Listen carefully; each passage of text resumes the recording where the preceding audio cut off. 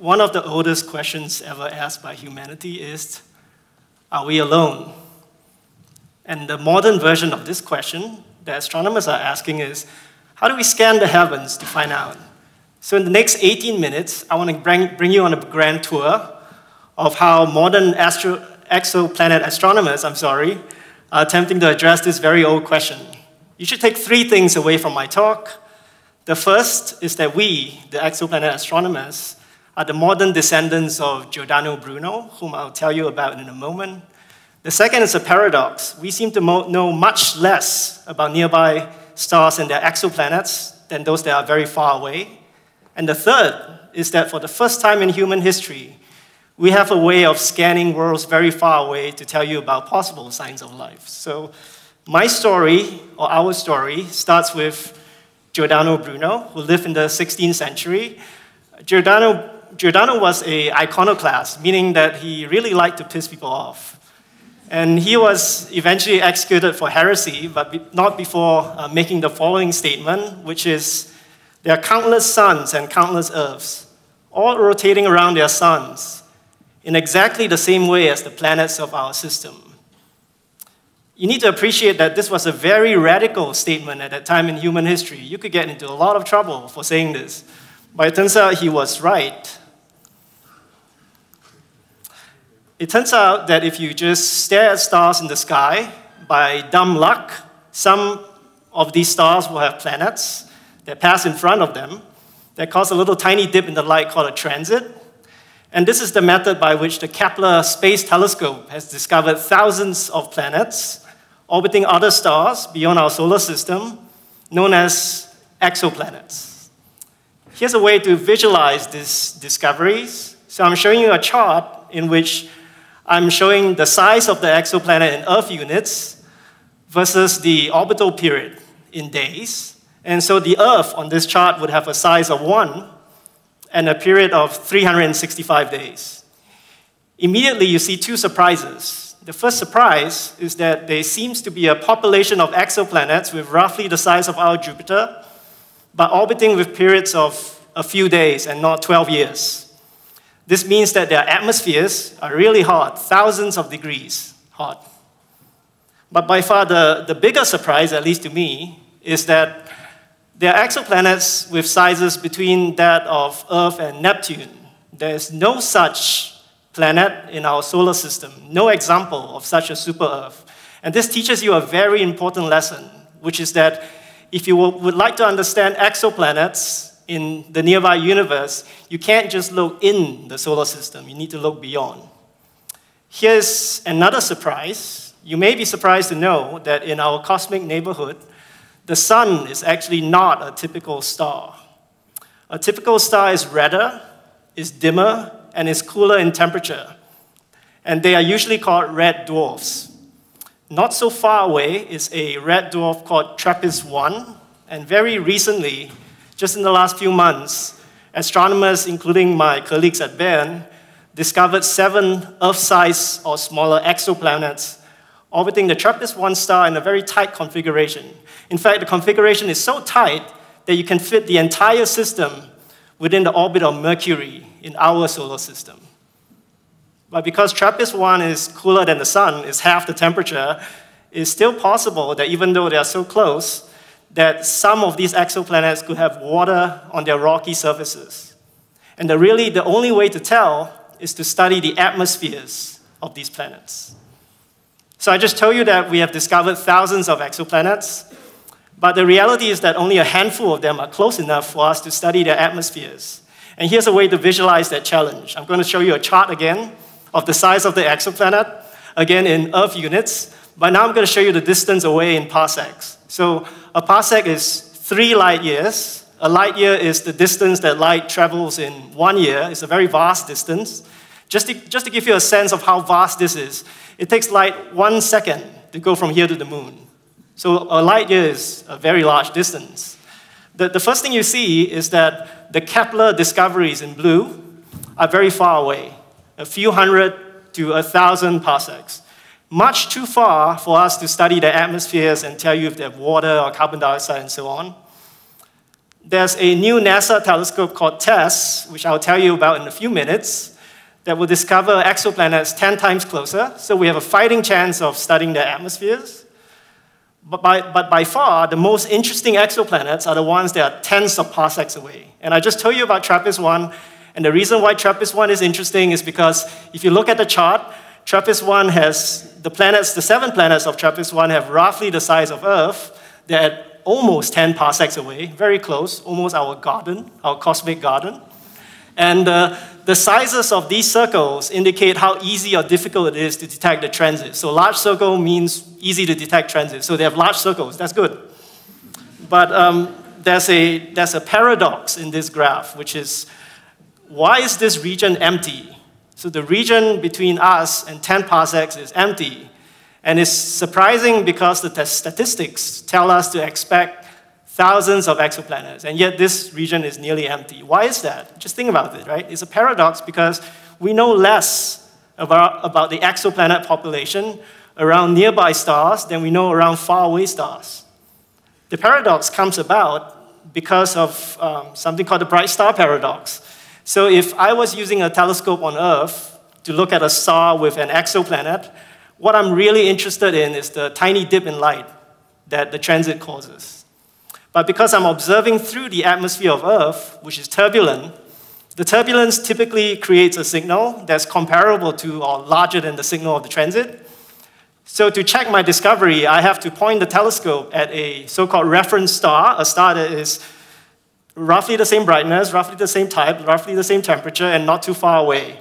But the problem is that bright stars are very rare in the sky, so it's very rare, almost impossible, to find a bright star, a bright reference star next to the bright star you're interested in. And this is the reason why we know almost nothing about exoplanets around bright stars. How do you overcome this problem? You overcome this problem by placing your telescopes in space above the Earth's atmosphere so that you don't have to worry about reference stars. So in the next few minutes, I'm going to tell you about 3 space telescopes that have either launched or will launch in the next few years that will revolutionize our understanding of exoplanets around nearby stars. The first telescope, as I promised, is called the TESS mission of NASA. TESS just launched a few months ago successfully on a Falcon 9 rocket. It's now in space, taking data. We'll see the results very soon. And the strategy of TESS is to do an all-sky survey. So it will look at every patch of sky, but the price to pay for such wide coverage is that TESS will only look at each patch for 27 days. This means that the exoplanets that TESS will find will have orbital periods of roughly a week. The next space telescope I will tell you about is called Cheops. This is our local pride and joy. It's a space mission of the European Space Agency, or ESA. It's led by Switzerland. We are paying 30% of the bill. And in fact, it's led at the University of Bern. And the strategy of Cheops is a little bit different. It's not doing the all-sky survey that TESS is doing. Rather, Cheops is looking at golden targets that we found to be interesting in the past, that already show hints of showing interesting exoplanets. And we would like to detect the really interesting ones that we can follow up to stare at their atmospheres. Together, the 2 space missions, TESS and Cheops, will deliver a treasure trove of the most interesting exoplanets in the nearby universe that we can then study their atmospheres. So I keep saying atmospheres, but how do you really study the atmosphere of an exoplanet? You do it by, you take the light from an exoplanet and you split it into different colors. It's called a spectrum. It's analogous to taking the fingerprint of a person. So given good enough data, and if you spread the light across enough colors, you can distinguish between, say, water and carbon dioxide, in this example I'm showing you. And the space telescope that will do this really, really well is the most expensive one ever built by humanity. This is the James Webb Space Telescope that will launch in 2021. So I've told you how to detect exoplanets around bright stars. I've described to you how to take their spectral fingerprints. The next logical step is, how do we use these techniques to tell if there's life on an exoplanet? That's the big question, right? And the answer is that I would like to identify a molecule that is not only uniquely associated with life, but that can accumulate in large amounts in the atmosphere and exist in the form of a gas. So I can detect it using a telescope, and I can look at it in the spectrum. This is called a biosignature. Unfortunately, many of the gases produced by life are also produced by rocks, geology. So the methane produced by this cow may as well come from the ground. I can't really tell. So the challenge of biosignatures is, how do I detect signs of biology in the face of geological false positives? That's the challenge. The traditional view of biosignatures is that there's a magic molecule that will tell me once and for all, on all exoplanets in the universe, whether I have life. The modern view of biosignatures is that there's no such magic molecule. Instead, you have to detect a family of molecules. You have to assess the environment from which these molecules emerge, the atmosphere. Then we would have to assign a probability as to whether this family of molecules is associated with biology. So it's a very modern, nuanced view. Fortunately, there's a next generation of giant ground-based telescopes to assist in the hunt for biosignatures in the nearby universe. And the one that I'm most excited about is European. It's called the European Extremely Large Telescope, very imaginative name.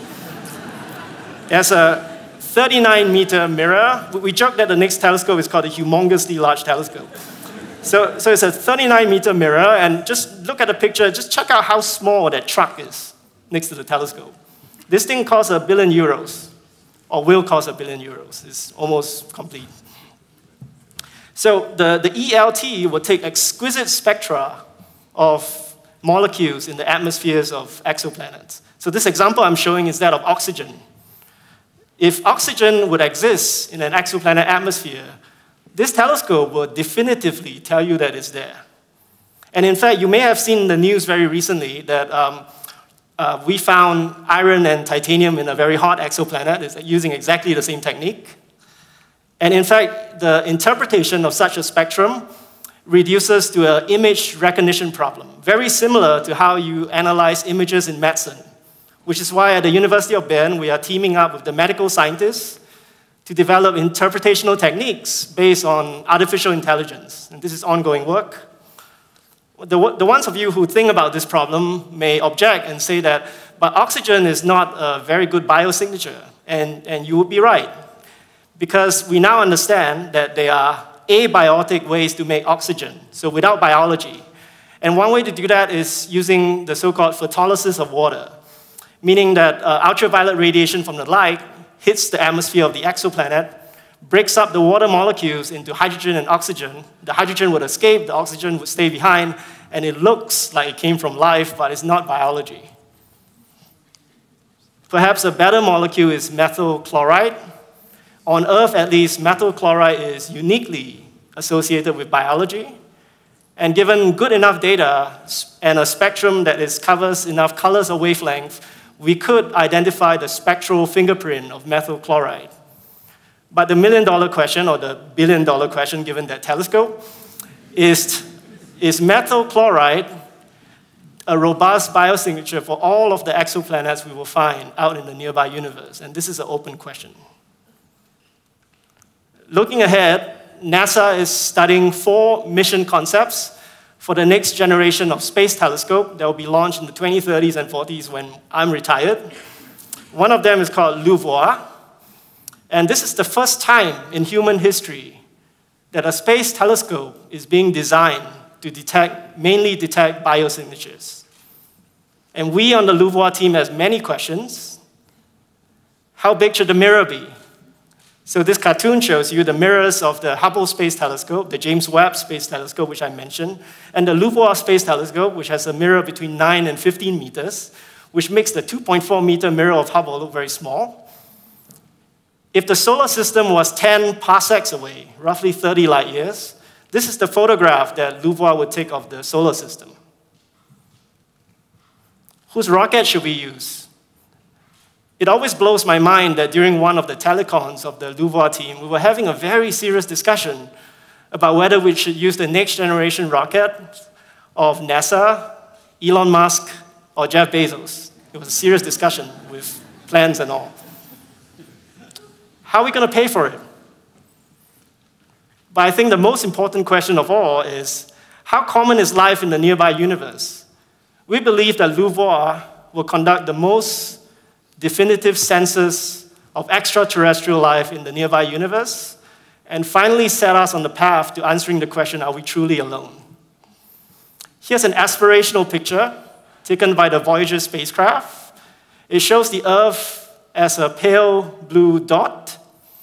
So you couldn't make out the continents and the oceans and the clouds of Earth in high definition, but if you took a spectrum of this pale blue dot and you studied the signatures, you could make out the presence of ozone, oxygen, water, methane, and carbon dioxide.